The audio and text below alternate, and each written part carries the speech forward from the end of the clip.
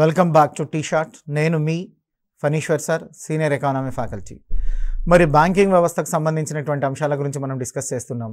దాంట్లో పర్టికులర్గా reserve bank యొక్క పనితీరు గురించి, రిజర్వ్ బ్యాంక్ గురించి మనం మాట్లాడుకోవడం అన్నటువంటిది జరిగింది.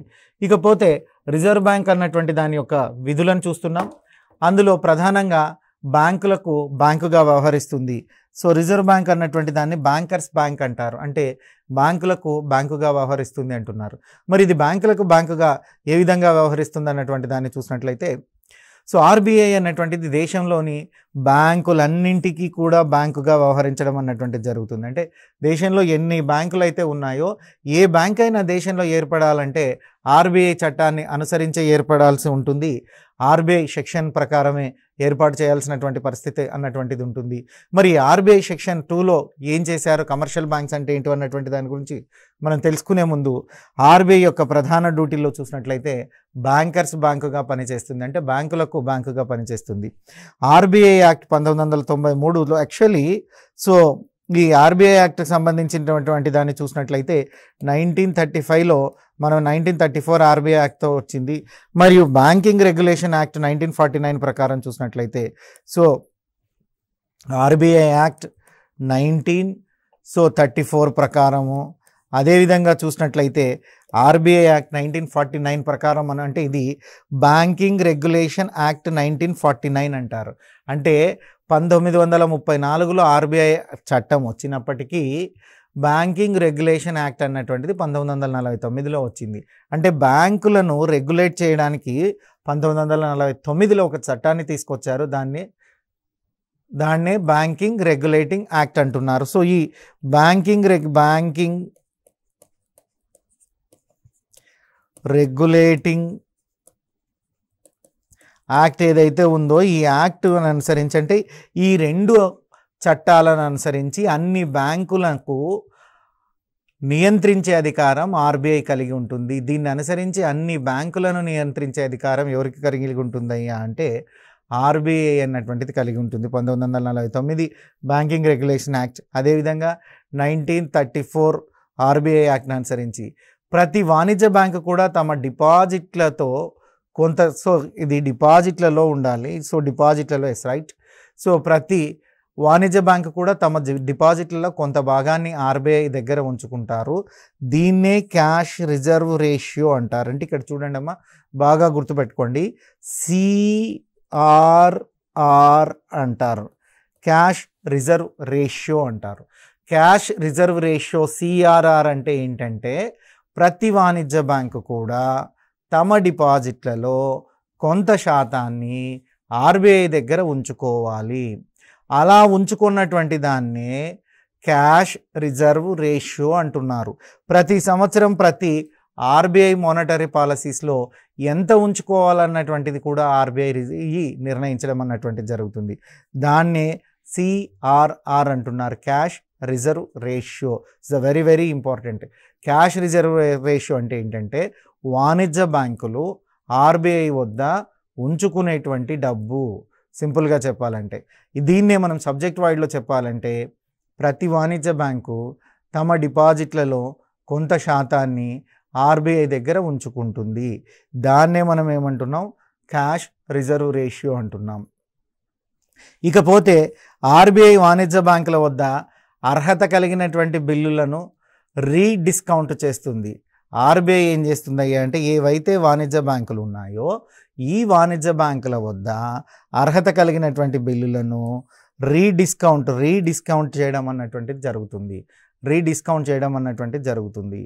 ప్రతి వాణిజ్య బ్యాంకు ప్రతి శుక్రవారము ఆర్బీఐకి నివేదికని పంపాల్సి ఉంటుంది. అంటే ఇయర్ ఎండింగ్లో వీక్ ఎండింగ్లో చూసినట్లయితే వారాంతంలో ప్రతి శుక్రవారం రోజు బ్యాంకు సమయం ముగిసిన తర్వాత, సమయం ముగిసేటప్పటికీ ఆర్బీఐకి ప్రతి వాణిజ్య బ్యాంకు కూడా తమ యొక్క నివేదికలను పంపించాల్సి ఉంటుంది. తమ యొక్క నివేదికలను బ్యాంకులకు ఎందుకు పంపించాల్సి ఉంటుందయ్యా అంటే, ఎందుకు పంపించాల్సినటువంటి పరిస్థితి ఉంటుందయ్యా అంటే, ఈ ఆర్బీఐ అనేది బ్యాంకులకు బ్యాంకుగా వ్యవహరిస్తుంది కాబట్టి, ప్రతి బ్యాంకు మీద ఆర్బీఐ నియంత్రణను కలిగి ఉంటుంది కాబట్టి, ప్రతి వాణిజ్య బ్యాంకు యొక్క నివేదిక, అంటే ఆ బ్యాంకులో ఏం జరుగుతుంది, ఎప్పుడు ఎలా ఉంటుంది అన్నటువంటి నివేదికను ప్రతి వారం ఆర్బీఐకి ఖచ్చితంగా పంపాల్సినటువంటి అవసరం ఉంటుంది, ఆర్బీఐకి పంపి తీరాలి. సో దీన్నే మనం ఏం చేస్తున్నామయ్యా అంటే ఇక్కడ ఆర్బీఐ ఎప్పుడు పంపిస్తారంటే ప్రతి శుక్రవారం పంపిస్తున్నారు. ఇక ఆర్బీఐ అన్నటువంటిది అంతిమ రుణదాత. ఆర్బీఐ అన్నటువంటిది ఏంటయ్యా అంటే అంతిమ రుణదాత అంటున్నారు. అంతిమ రుణదాత అంటే ఏంటంటే ఆర్బీఐ అన్ని వాణిజ్య బ్యాంకులకు అంతిమంగా రుణాన్ని అందిస్తుంది. ఆర్బీఐ ఏం చేస్తుందయ్యా అంటే అన్ని వాణిజ్య బ్యాంకులకు, ఆర్బీఐ అన్ని వాణిజ్య బ్యాంకులకు అంతిమంగా రుణాన్ని అందిస్తుంది. సో అందువల్లనే మనం దీన్ని ఏమంటున్నాం, అంతిమ రుణదాత అని పేర్కొంటున్నామండి. సో అంతిమ రుణదాత అని పేర్కొంటున్నాం. ఎందుకు ఆర్బీఐని అంతిమ రుణదాత అని పేర్కొంటున్నామంటే అన్ని బ్యాంకులకు, అన్ని వాణిజ్య బ్యాంకులకు అంతిమంగా రుణాన్ని అందించేటువంటి వారెవరు, రుణాన్ని అందించేటువంటి వారు లేదా రుణ సహాయం చేసేటువంటి వారు, లోన్స్ ఇచ్చేటువంటి వారు, రుణదాత ఎవరు అంటే ఆర్బీఐ. భారతదేశంలోని అన్ని కమర్షియల్ బ్యాంకులకు ఆర్బీఐ రుణదాతగా వ్యవహరిస్తుంది. ఇక విదేశీ మారక నిల్వల సంరక్షణ ఏదైతే ఉందో, ఈ విదేశీ మారక ద్రవ్యాన్ని సంరక్షించడం అన్నటువంటిది ఆర్బీఐ యొక్క ప్రథమ కర్తవ్యాలలో ఒకటి. అంటే మనం ఆర్బీఐ బేసిక్ డ్యూటీస్ అన్నటువంటి పదం ఏదైతే వాడుతున్నామో ఆ బేసిక్ డ్యూటీస్లో ఇది కూడా ఒకటి ఉంటుంది. అదేంటయ్యా అంటే విదేశీ మారక నిల్వల సంరక్షణకర్తగా పనిచేయడం. అంటే విదేశీ మారక నిల్వల్ని ఎవరు సంరక్షించాలా? ఆర్బీఐయే సంరక్షిస్తుంది. ఆర్బీఐ ద్వారానే సంరక్షింపబడతాయి. అందుకే దీన్ని ఆర్బీఐని ఏమని పిలుస్తున్నారు? విదేశీ మారక నిల్వల సంరక్షణకర్తగా ఉంది అని. బంగారము, వెండి, విదేశీ కరెన్సీలు మొదలగు విదేశీ మారక ద్రవ్యాన్నంతా కూడా ఆర్బీఐ వద్దనే నిల్వ ఉంచుతారు. సో విదేశీల నుంచి వచ్చేటువంటి ప్రతి ద్రవ్యము కూడా, అంటే ప్రతి మారకము కూడా ఆర్బీఐ దగ్గరే ఉంటుంది. విదేశీ ద్రవ్య నియంత్రణ చట్టం ప్రకారము, విదేశీ మారక ద్రవ్య నియంత్రణ చట్టం అన్నటువంటిది ఒక చట్టం ఉందండి.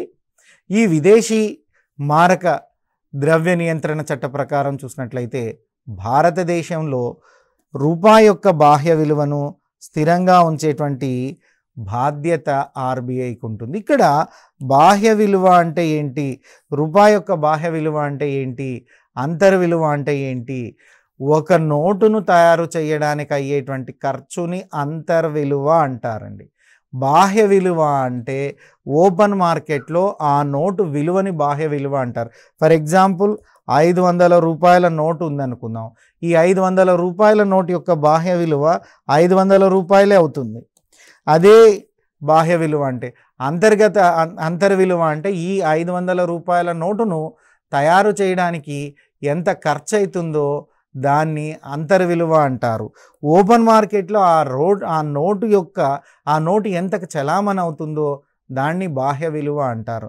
అందుకోసమే విదేశీ మారక ద్రవ్య నియంత్రణ చట్టం ప్రకారం భారతదేశపు రూపాయి యొక్క బాహ్య విలువను ఎప్పుడు మారకుండా అలాగే స్థిరంగా ఉంచేటువంటి బాధ్యత రిజర్వ్ బ్యాంకుకు ఉంది. రిజర్వ్ బ్యాంకే ఆ బాధ్యత నిర్వర్తించాల్సి ఉంటుంది. కాబట్టి ఎటువంటి పరిస్థితుల్లో కూడా రూపాయి విలువ తగ్గకుండా, రూపాయి విలువ అంటే మనం బాహ్య విలువనే తీసుకుంటామండి, బాహ్య విలువనే తీసుకుంటాం.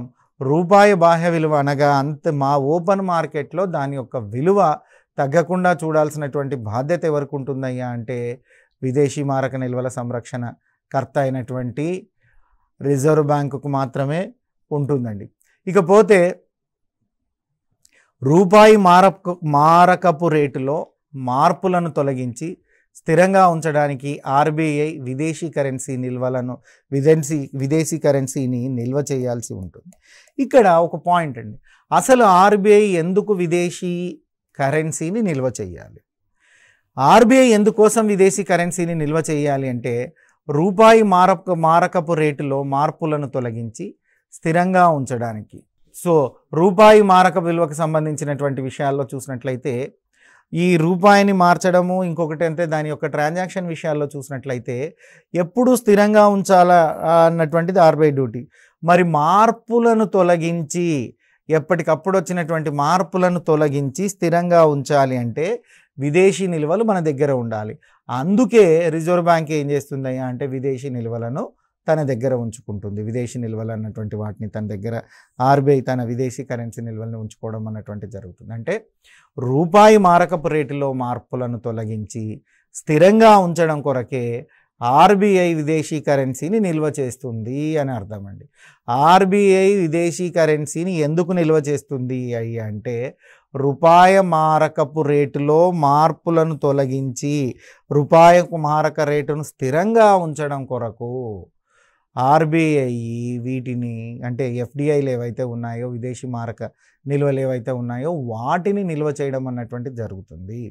ఇక దేశంలో విదేశీ కరెన్సీ కొనుగోళ్లకు అమ్మకాళ్లకు వినియోగాన్ని కొన్ని షరతులకు లోబడి నిలుస్తుంది. అంటే దేశంలో ఎవరైనా విదేశీ కరెన్సీని కొనుగోలు చేయాలన్నా అదేవిధంగా విదేశీ కరెన్సీని అమ్మకాలు చేయాలన్నా అంటే కొనుగోళ్ల విషయంలో కావచ్చు అమ్మకాల విషయంలో కావచ్చు ఈ రెండు అంశాల్లో అదేవిధంగా విదేశీ ద్రవ్యాన్ని ఉపయోగించేటువంటి వినియోగంలో ఉపయోగించేటువంటి అంశాలలో కూడా ఆర్బీఐ కొన్ని షరతులను విధిస్తుంది. ఆ షరతులకు ఎవరైనా తల వంచాల్సిందే, ఆ షరతులను అన్ని బ్యాంకులు పాటించాల్సిందే. అందుకే ఆ షరతులకు లోబడి నియంత్రణ చేస్తుంది. అంటే దేశంలో విదేశీ కరెన్సీని నియంత్రణ చేసేటువంటి హక్కు, దేశంలో కరెన్సీ కొనుగోలు చేసే విదేశీ కరెన్సీ కొనుగోలు చేసేటువంటి హక్కు, అమ్మకాలకు సంబంధించినటువంటి హక్కులన్నీ కూడా ఆర్బీఐకే ఉంటాయి. వాటికి సంబంధించినటువంటి అంశాలలో షరతులతో కూడినటువంటి నియంత్రణ అన్నటువంటిది అంటే షరతులకు లోబడి నియంత్రించడం అన్నటువంటిది ఆర్బీఐ యొక్క విధులలో ఇంకొక విధిగా మనం చెప్పవచ్చు. ఇక విదేశీ నిల్వల్లో ఉండేటువంటి విభాగాల్లో చూసినట్లయితే జారీ చేసిన కరెన్సీ తర్వాత మన దగ్గర ఉండేటువంటి నిల్వలు అంటున్నారు. వీటిని ఇక్కడ చూసినట్లయితే క్లియరింగ్ హౌసింగ్ యూనిట్ అంటారు. క్లియరింగ్ హౌసింగ్ యూనిట్ అన్నటువంటిది ఒకటి ఉంది. దీని ఏంటో చదువుదాం. ఒక వాణిజ్య బ్యాంకులు ఇతర బ్యాంకులకు చెల్లించవలసినటువంటి మొత్తమునకు మరియు వసూలు చేసినటువంటి మొత్తమునకు ఈ యూనిట్ వద్ద క్లియరెన్స్ చేసుకుంటాయి. ఒక వాణిజ్య బ్యాంకు ఏదైనా కొన్ని వాణిజ్య బ్యాంకులు ఇతర వాణిజ్య బ్యాంకులకు చెల్లాల్సినటువంటి మొత్తాలకు మరియు వసూలు చేసినటువంటి మొత్తాలను ఈ క్లియరెన్స్ హౌస్ యూనిట్ వద్దనే క్లియరెన్స్ చేసుకుంటాయి. ఫర్ ఎగ్జాంపుల్ ఎస్బీఐ అన్నటువంటిది ఒక వాణిజ్య bank, Punjab national bank PNB అన్నది ఒక వాణిజ్య బ్యాంకు. పిఎన్బి అన్నది ఒక వాణిజ్య బ్యాంకు. ఈ రెండు వాణిజ్య బ్యాంకులకు సంబంధించినటువంటి లావాదేవీలు అంటే వాణిజ్య బ్యాంకు ఇతర బ్యాంకులకు చెల్లించాల్సినటువంటి మొత్తాలు అంటే ఎస్బీఐ పంజాబ్ నేషనల్ బ్యాంకుకు చెల్లించాల్సినటువంటి మొత్తము మరియు ఎస్బీఐ యొక్క వసూళ్ళు అంటే దీని యొక్క వసూళ్ళు మొత్తం ఈ రెండింటి వద్ద ఎవరు క్లియర్ చేసుకుంటారయ్యా అంటే ఎక్కడ క్లియర్ చేసుకుంటాయంటే క్లియరింగ్ హౌస్ యూనిట్ అనేటువంటిది ఒక యూనిట్ ఉంటుంది ఆర్బీఐలో. ఆ క్లియరింగ్ హౌస్ యూనిట్ల వద్దనే ఇవి క్లియర్ చేసుకోవడం అన్నటువంటిది జరుగుతుంది. దాన్ని మనం ఏమంటున్నాం క్లియరింగ్ హౌస్ యూనిట్ అని అంటున్నారు. అక్కడే వీటిని మనం క్లియర్ చేసుకోవడం అన్నటువంటిది జరుగుతుంది. ఇక చూసినట్లయితే వివిధ బ్యాంకుల మధ్య చలామణి అయ్యేటువంటి చెక్కులు డీడీలు ఆర్బీఐ క్లియరింగ్ హౌస్ యూనిట్ వద్ద క్లియరెన్స్ చేయబడతాయి.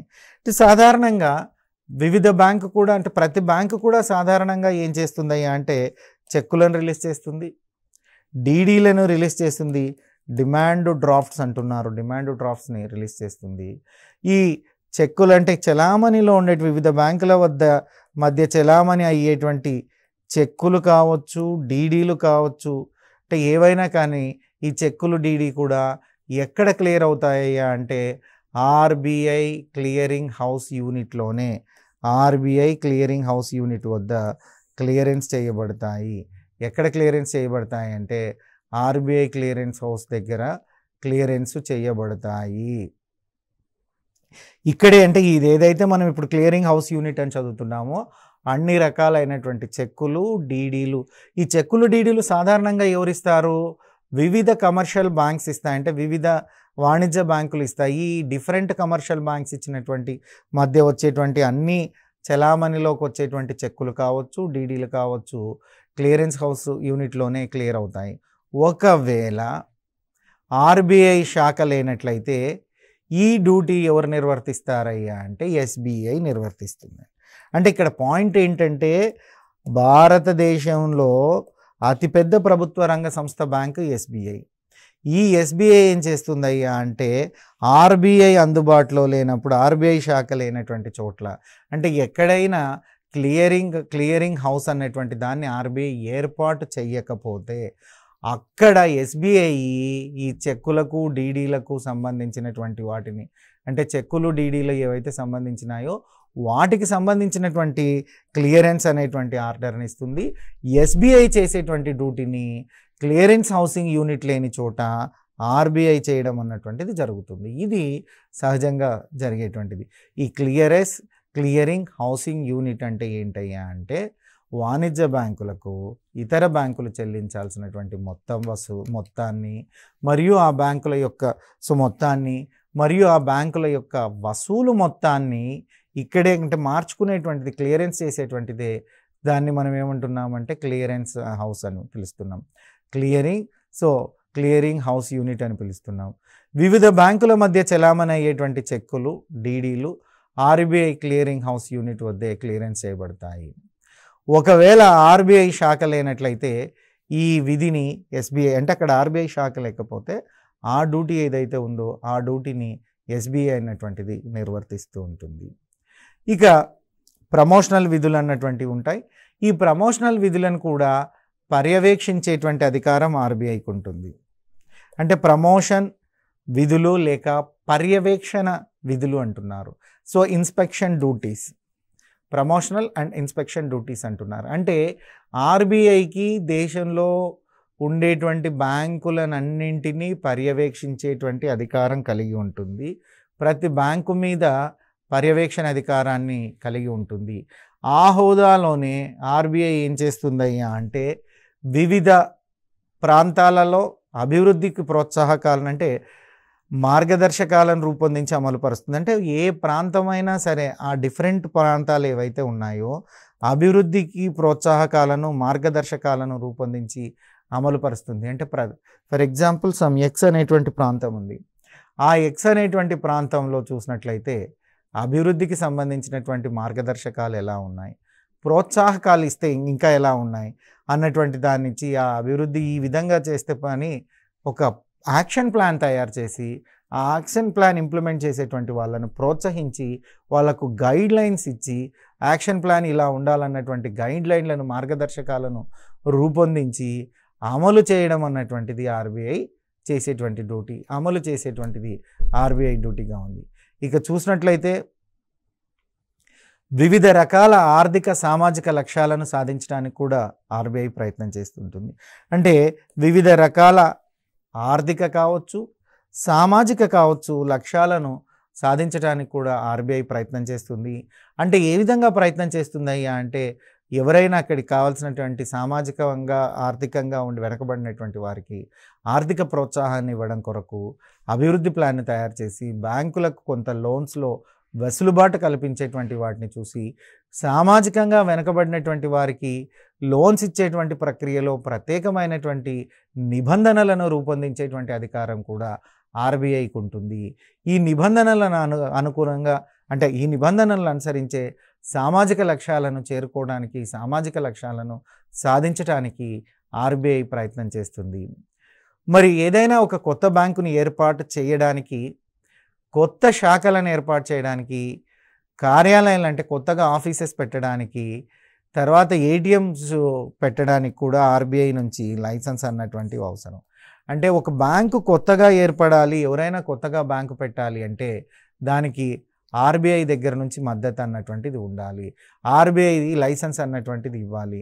అదేవిధంగా ఇంకొక శాఖను, ఆ బ్యాంకు ఒక శాఖను అంటే ఒక కార్యాలయం ఏదైతే ఉందో ఆ కార్యాలయాన్ని అంటే కొత్తగా బ్యాంక్ ఏర్పాటు చేయడానికి కానీ, కొత్తగా బ్రాంచ్ని ఓపెన్ చేయడానికి కానీ, అంటే శాఖను ఏర్పాటు చేయడానికి కానీ లైసెన్స్ కావాలి.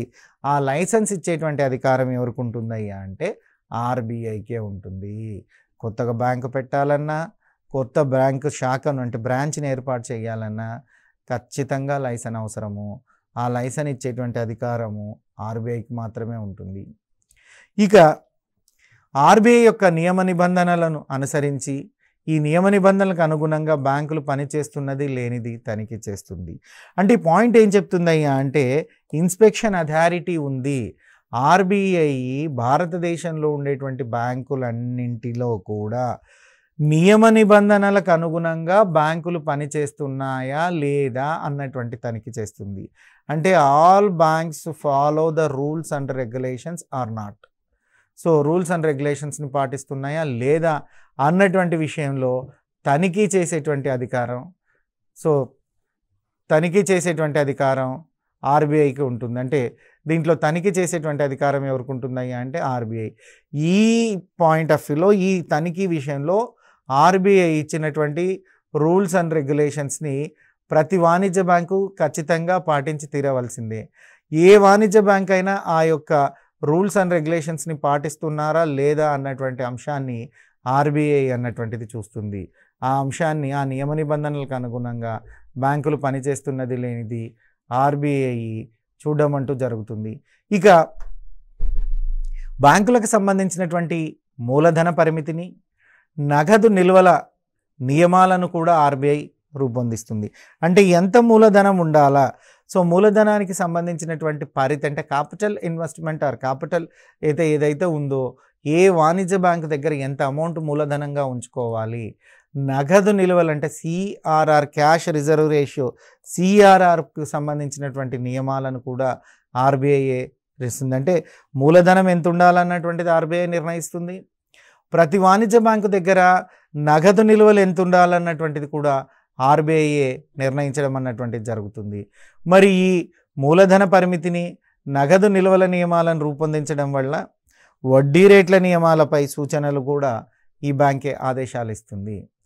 అంటే ప్రతి బ్యాంకుకు ఎంత మూలధనం ఉండాలా, అంటే ఎంత పెట్టుబడితో బ్యాంకులు ఏర్పాటు చేయాలా, తమ దగ్గర ఎంత క్యాష్ ఉంచుకోవాలా పెట్టుబడిగా అన్నటువంటి దాన్ని ఎవరు నిర్ణయిస్తారంటే ఆర్బీఐ నిర్ణయిస్తుంది.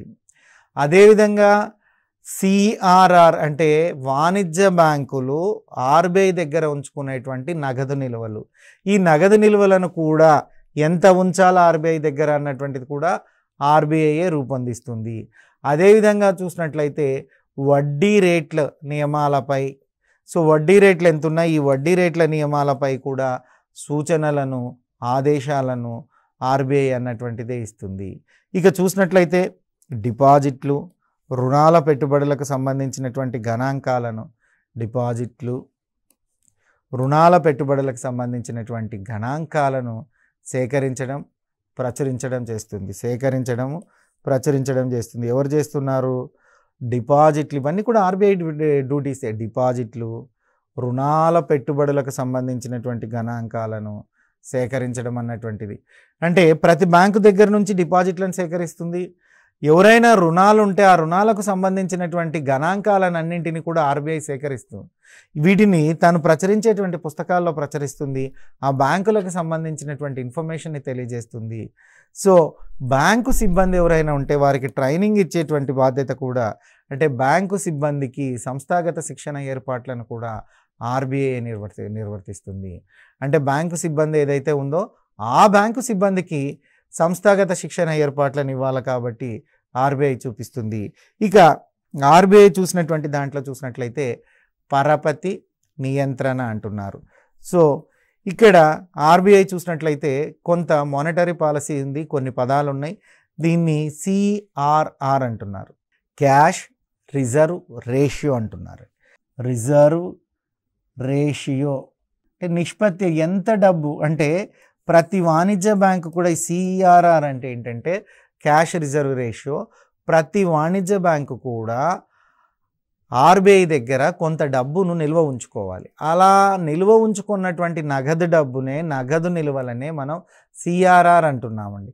దీన్ని 3% ఆర్బీఐ నిర్ణయించింది. ఇప్పుడు మనం మాట్లాడేటువంటిది 2022 ఆర్బీఐ పరపతి నియంత్రణ 2022 ఆర్బీఐ పరపతి నియంత్రణ. సో 2022 ఆర్బీఐ పరపతి నియంత్రణ మనం చూసినట్లయితే cash reserve ratio, C for cash, are for reserve, are for ratio ఇది 3% ఉంటుంది. 3%గా క్యాష్ రిజర్వ్స్ రేషియోను ఆర్బీఐ నిర్ణయించడం అన్నటువంటి జరుగుతుంది. దీన్ని నిర్ణయించేటువంటి హక్కు కూడా ఆర్బీఐకే ఉంటుంది. ఇక ఎస్ఎల్ఆర్ స్టాట్యుటరీ లిక్విడిటీ రేషియో అంటున్నారండి. ఎస్ఎల్ఆర్ ఏంటంటే స్టాట్యుటరీ లిక్విడిటీ రేషియో. ఈ స్టాట్యుటరీ లిక్విడిటీ రేషియో 18% ప్రస్తుతం ఉంది. దీన్ని నిర్ణయించేటువంటి అధికారం కూడా ఆర్బీఐకే ఉంది. ఇక repo rate, so repo rate ప్రస్తుతం చూసినట్లయితే 4.40% ఉంది. So repo rate. Reverse repo rate, so reverse repo rate అంటే ఏంటంటే, సో రెపో రేట్ని మనం బ్యాంక్ రేట్ అని కూడా అంటాము. బ్యాంకులు వాణిజ్య బ్యాంకు దగ్గర తీసుకుంటే దానికి ఇచ్చేటువంటి రేటు, దానికి ఇచ్చేటువంటి వడ్డీ రేటు, సో రెపో రేట్ అంటున్నారు. ఈ రెపో రేట్ ఏంటంటే 4.40%గా ఉంది. ఇక reverse repo rate, reverse repo rate ఏంటంటే వాణిజ్య బ్యాంకులకు ఇచ్చేటువంటి వడ్డీ, సో అది 3.75 ఉంది. 3.75% ఉంటుంది. ఇక దీని తర్వాత చూసినట్లయితే ఎంఎస్ఎఫ్ఆర్ అంటారు. సో ఎంఎస్ఎఫ్ఆర్ అంటారు. So marginal standing facility rate అంటారు. ఈ మార్జినల్ స్టాండింగ్ ఫెసిలిటీ రేట్ అంటే ఎంత ఉంటుంది అయ్యా అంటే 4.65%. Marginal standing facility rate is 4.65%. Then bank rate, so bank rate ఏంటంటే 4.65%. Bank rate is 4.65%. సో 1 2 3 4 5 6 ఈ 6కు సంబంధించి మీకు ఒక ప్రశ్న అన్నటువంటిది గ్యారెంటీగా వస్తూ ఉంది. ఖచ్చితంగా ఒక ప్రశ్న అన్నటువంటిది వస్తూ ఉంటుంది. దాన్ని మనం అది నేర్చుకోవాలి. ఇక్కడ నేర్చుకోవడం ఏంటంటే సిఆర్ఆర్ అంటే ఎంత ఉంది. సిఆర్ఆర్ అనేది 3%. ఎస్ఎల్ఆర్ అన్నటువంటిది 18.50%. Repo rate 4.40%. Reverse repo rate 3.75%. Marginal standing facility rate 4.65%. Bank rate 4.65%. ఈ పర్సంటేజ్ల మీద రేట్ల మీద మనకు సాధారణంగా ఒక ప్రశ్న వచ్చేటువంటి అవకాశం ఉంటుంది. దీన్నే మనం ఏమంటున్నాము, సో ఆర్బీఐకి సంబంధించినటువంటి మానిటరీ పాలసీ అంటున్నాము. సో దీన్నే ఆర్బీఐ యొక్క పరపతి విధానము. ఈ విధంగా ప్రతి 3 నెలలకు ఒకసారి ఆర్బీఐ చూసినట్లయితే ఈ సిఆర్ఆర్ కానీ ఎస్ఎల్ఆర్ కానీ రెపో రేట్ కావచ్చు, రివర్స్ రెపో రేట్ కావచ్చు, మార్జినల్ స్టాండింగ్ ఫెసిలిటీ రేట్ కావచ్చు, బ్యాంకు రేట్ కావచ్చు, వీటిని ఎప్పటికప్పటికి అప్డేట్ చేసి ప్రతి 3 నెలలకు ఒకసారి అప్డేట్ చేసి ఆర్బీఐ అందించడం అన్నటువంటిది జరుగుతూ ఉంటుంది. సో ఇక చూసినట్లయితే ఇక్కడ మనం నెక్స్ట్ పాయింట్ ఏం చదవాలంటే సమాచారాన్ని సేకరించడం మరియు ముద్రించడం. ఇది కూడా ఆర్బీఐ యొక్క డ్యూటీ. ఈ సమాచారాన్ని సేకరించి మరియు ముద్రించడానికి చూసినట్లయితే అభివృద్ధిపరమైనటువంటి విధుల కొరకు లేదా ప్రోత్సాహక విధుల కొరకు లేదా ఆధునిక విధుల కొరకు దీన్ని తీసుకురావడం అన్నటువంటిది జరుగుతుంది. దెన్ ఇవి నెక్స్ట్ మనం చూసినట్లయితే అసలు ఈ ఎపిసోడ్లో మనం ఏం నేర్చుకున్నాం అన్నటువంటి దాన్ని చూద్దాం. సో ఈ ఎపిసోడ్లో మనం ఏం నేర్చుకుంటున్నామయ్యా అంటే క్లియర్గా మనం మాట్లాడాల్సిన ద 4th ఎపిసోడ్లో చూసినట్లయితే ఆర్బీఐ విధులను బ్యాంకులకు బ్యాంక్ అన్నటువంటి దాన్ని చూస్తున్నాం. సో బ్యాంకర్స్ బ్యాంక్ అంటున్నారు అంటే దేశంలోని అన్ని బ్యాంకులకు మీద కూడా ఆర్బీఐ అన్నటువంటిది కంట్రోల్ కనపడుతుంది, అంటే నియంత్రిస్తుంది. ఇక ఆర్బీఐ యాక్ట్ 1934 ప్రకారం మరియు బ్యాంకింగ్ రెగ్యులేషన్ యాక్ట్ 1949 ప్రకారం సో ప్రకారంగా అన్ని బ్యాంకులకు ఆర్బీఐ నియంత్రణ కలిగి ఉంటుంది. మరి చూసినట్లయితే రిజర్వ్ క్యాష్ రేషియో అంటున్నారు. క్యాష్ రిజర్వ్ రేషియో అంటే ఏంటంటే ప్రతి వాణిజ్య బ్యాంకు తమ డిపాజిట్లలో కొంత శాతాన్ని ఆర్బీఐ వద్ద ఉంచుకోవాలంటే ప్రతి వాణిజ్య బ్యాంకు కూడా తమ డిపాజిట్లో కొంత శాతాన్ని ఆర్బీఐ దగ్గర ఉంచుకోవాలి. అది మనం చదివాం. తర్వాత చూసినట్లయితే ప్రతి శుక్రవారం కూడా ఆర్బీఐ తన నివేదికను, సో అన్ని బ్యాంకులు కూడా ఆర్బీఐకి తన నివేదికను అందించాలి. ఇక చూసినట్లయితే అంతిమ రుణదాత ఆర్బీఐ అన్ని వాణిజ్య బ్యాంకులకు అంతిమ రుణాన్ని అందిస్తుంది కాబట్టి అంతిమ రుణదాత అంటారు. విదేశీ మారక నిల్వల యొక్క సంరక్షణ కర్తగా కూడా ఆర్బీఐ వ్యవహరిస్తుంది. ఇందులో భాగంగా చూసినట్లయితే బంగారము, వెండి, విదేశీ కరెన్సీలో విదేశీ కరెన్సీ మొదలగునటువంటి మారక నిల్వలు కూడా ఆర్బీఐ దగ్గరే ఉంచుకోవాలి. విదేశీ మారక ద్రవ్య నియంత్రణ చట్టాన్ని అనుసరించి భారతదేశం యొక్క రూపాయి బాహ్య విలువను స్థిరంగా ఉంచే బాధ్యత కూడా ఆర్బీఐకి ఉంటుంది. ఇక విదేశీ కరెన్సీ కొనుగోళ్ల విషయంలో, అమ్మకాల విషయంలో, వినియోగించేటువంటి విషయంలో పూర్తి అధికారం ఆర్బీఐకే ఉంటుంది. షరతులతో కూడినటువంటి నియంత్రణను చేస్తుంది. ఇక క్లియరింగ్ హౌస్ అన్నటువంటి యూనిట్ని చూసినట్లయితే ఈ క్లియరింగ్ హౌస్లోనే వాణిజ్య బ్యాంకులు ఇతర బ్యాంకులకు చెల్లించేటువంటి మొత్తాలను, వాటికి వసూలైనటువంటి మొత్తాలను ఇక్కడే క్లియర్ చేసుకుంటాయి. అదేవిధంగా వాణిజ్య బ్యాంకుల యొక్క చెక్కులు, డీడీలు కూడా ఇక్కడే క్లియర్ చేసుకోవడం అన్నటువంటిది జరుగుతుంది. ప్రమోషనల్ విధులు లేదా పర్యవేక్షణ విధులు వీటిలో చూసినట్లయితే ఆర్థిక సామాజిక లక్ష్యాలను కూడా నెరవేరుస్తుంది. అదేవిధంగా కొత్త బ్యాంకులకు, అదేవిధంగా కొత్త శాఖలకు కూడా లైసెన్స్ని మంజూరు చేసే అధికారం ఆర్బీఐకే కలిగి ఉంటుంది. ఇక చూసినట్లయితే ఆర్బీఐ డిపాజిట్లు, రుణాలు, పెట్టుబడులకు సంబంధించినటువంటి గణాంకాలను అన్నింటినీ సేకరించడం అన్నటువంటిది జరుగుతుంది. ఇక పరపతి నియంత్రణ విషయానికి వస్తే సిఆర్ఆర్ 3% ఉంది ప్రస్తుతం, ఎస్ఎల్ఆర్ 18.00% ఉంది, రెపో రేట్ 4.40% ఉంది, రివర్స్ రెపో రేట్ 3.75% ఉంది, మార్జినల్ స్టాండింగ్ ఫెసిలిటీ రేట్ 4.65% ఉంది, బ్యాంకు రేట్ 4.65% అన్నటువంటిది ఉంది. ఇది మనం చూడాల్సినటువంటిది. ఇకపోతే సమాచారాన్ని సేకరించడం మరియు ముద్రించడం అన్నటువంటిది ఆర్బీఐకి ఉండేటువంటి ఇంకొక అధికారం. నెక్స్ట్ ఎపిసోడ్లో మనం దాన్ని చూద్దాం. Thank you. మీ ఫణీశ్వర్.